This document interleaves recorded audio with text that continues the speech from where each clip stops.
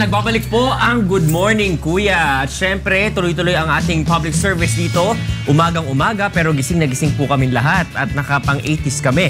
Pero kami ay magbibigay muna sa inyo ng mga impormasyon na dapat ninyong malaman. At isa po yan ay tungkol sa kalusugan.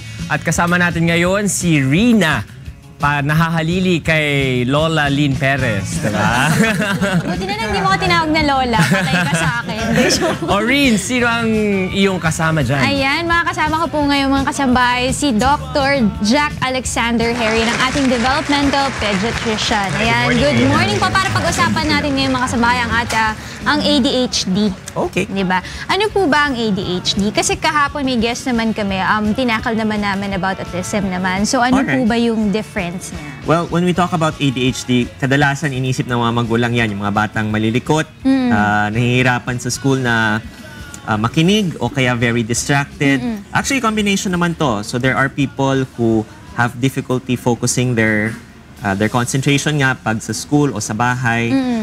Yung iba, yung mga mas matanda, hindi na sila masyadong hyper. Pero all in all, it's all about inattention, hyperactivity, and impulsive behavior. Ano po ba yung mga causes ng ADHD? Well, pag ADHD naman kadalasan, lahat naman yata tayo may potential na magkaroon ng konting likot, konting distractions.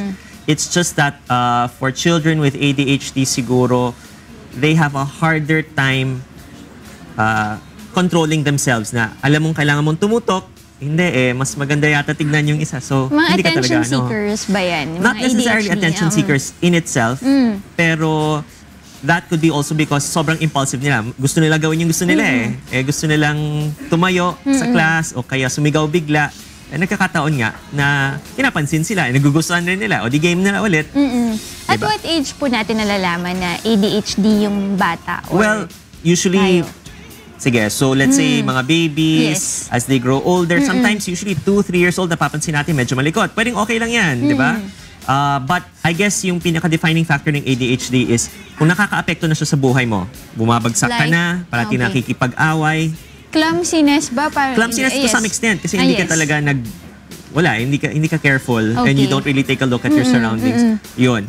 So ADHD, sabihin na lang natin, lahat tayong malikot, pero kung hindi naman nakaka-apekto sa buhay natin that much, maybe we will not fit yung diagnosis. Saka yung shorter attention span, considered ba yun ADHD? Parang ito yung topic mo, tapos biglang panibagong topic. Ganun, well, yung ano naman, pag shorter attention span, like I said, as long as hindi siya pang matagalan na na-affect ka na nun, and hindi talaga na-affect yung buhay mo in such a way na nadadali ka na parate, maybe you just really need to practice focusing more. Pero kung kahit na lahat na ginawa mo, yung mga magulang mo, talagang tinutututukan ka na and then nagkakaproblema pa rin tayo, that's the time na kailangan siguro magpatingin. Doc Jack, may mga iba't ibang klase ba tayo ng ADHD? Sure. When you talk about ADHD, you think about 3 types. Well, 2 types. One is inattentive. So, pwedeng hindi ka masyadong hyper, pero sa school, sabog ka talaga. Nakakalimutan mo parati mga lapis mo sa bahay. Hindi mo natatapos ang assignment mo. Tinatamad ka talaga magtapos ng mga writing assignments. Diba? Tinatamad magsulat. I hear that a lot. And then the second type of ADHD is hyperactivity and impulsivity, which means you act before you think, or sometimes you just really cannot stay put in one place. Talaga, impulsiveness talaga. You cannot be closed in a box, parang gano'n, right. Diba? At saka nakikita rin yun sometimes, sinasabi nila parang sa career ng isang tao. Pag hindi mo kaya mas stuck sa isang job lang, parang gano'n. May sinasabi silang gano'n, diba, minsan? Right. Pag tumatanda, sometimes nakikita mo rin sila job hopping. Every so often, nababore, nakikick out kasi parating may ginagawang infractions. Things like that. But most people, actually, yung dalawang types, you see bits and pieces of both types sa most people. So overall po, ano po yung symptoms ng ADHD? Okay. So ADHD, pediatrician ako, so let's talk about it in terms of a child. Yes po. So for the school-age child, ano ba nakikita mo? Pwedeng you see them very inattentive, daydreaming, not paying attention, or sometimes they are paying attention, pero hirap din sila mag-connect. Okay? 2, they could be very restless. 3, they really cannot take the instructions based on sequence. Narinig nila, pinaulit mo, ha? Ano yun? Nakalimutan ko Nakalimutan na agad, yes. Kung kailangan may effort, minsan, hirap sila. Anong ginawa mo nung Pasko? Ay, mahirap yan. Di ko alam. Di ba kailangan nila mag-isip eh. Yes. Ayaw nilang gawin yun. Yes. Some are very talkative. So even if they know they're supposed to be seated, hindi pwede. Daldal sila ng daldal. When we move into hyperactivity and impulsivity, yan yung mga tipong nag-uusap ang magulang, ma, sandali lang, kausap pa kita. Hindi, yung kailangan sumabat talaga. Yes. Pwedeng sa school, sila yung mga playful. Alam mo na, kailangan umupo, sila yung nanloloko ng mga ibang Going classmates. around, yes. Well, ito really thinking, not really thinking before acting. You see this. Yes. So, as a child grows older, nahihirapan siya. Bakit? Nagti-teenager, naging impulsive, nagsiskip ng school, nakikipag-away, getting into relationships which may or may not be correct at the time. And then also, getting into a lot of trouble. Yes. Of course, Doc, kasi before, kasi therapist din ako, diba? Tapos may na-handle din ako mga ADHD na bata. Ang ginagawa sa kanila ng parents nila, they put it to a game gym. Game gym yung tawag sa amin before. Tapos, ang ginagawa namin is parang pinapagod namin yung mga bata kasi parang yun yung goal ng mga mommies para mapagod sila para at the end of the day, they can just sleep.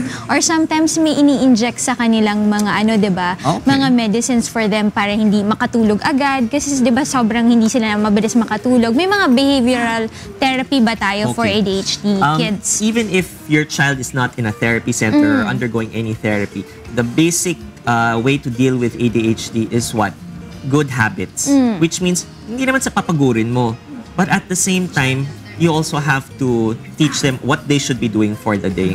How to structure their, may schedule sila dapat, o kaya are you sticking to your schedule, may rules ka talaga, may parusa, pag may parusa, pero may incentives din for good behavior. Ideally, that's the best way to do it. If you feel na kung ang magulang, ginagawa na nila yan, medyo nahihirapan pa, then that's when you seek talaga na mag-professional help. What about food intake? Nakaka-apekto ba yan sa ADHD kid? Kasi may mga food na talagang nagpapa-hyperactive sa'yo, diba? Well, there are a lot of conflicting studies for that. And without, contradicting everybody, I will just say na lahat naman ng bagay in moderation lang. Diba?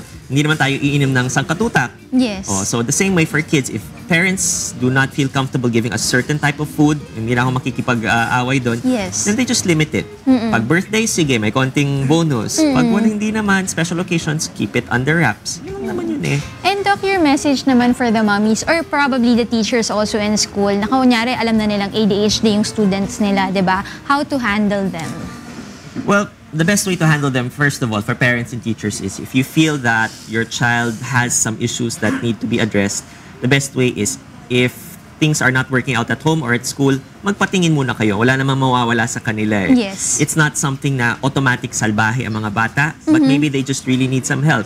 And if you seek help and then you are being given good advice and then you can apply it at home, the sooner your problems will be a little bit better. Hindi naman automatic yan eh. Alright, maraming salamat po. Yan po si Dr. Jack Alexander Harry ng ating developmental pediatrician.